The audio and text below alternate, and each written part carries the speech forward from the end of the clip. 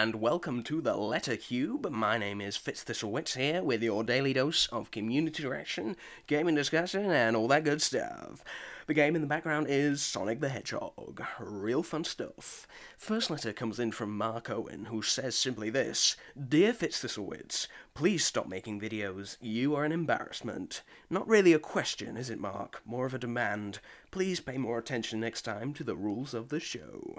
Second question comes in from Snooky Boots, who says, Dear Fitzthistlewitz, what is your favourite colour?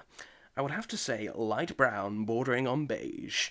The colour of a fine Newcastle ale. Thanks for the question, but please keep it gaming related next time. Next question comes in from Babom64XD, who writes, Dear Fitzthistlewitz, it has come to my attention that Valve are producing a new games console. There are rumours that it will eschew the use of discs, and therefore will not allow trade-ins or second-hand games. This is troubling for people like me who don't have a lot of disposable income to splash about. I know these are just rumours, but it seems like gaming is heading in this direction, what with recent press releases by Sony expressing a similar sentiment. I'm sorry, Babom64, but your question was so long-winded and meandering that we have run out of time.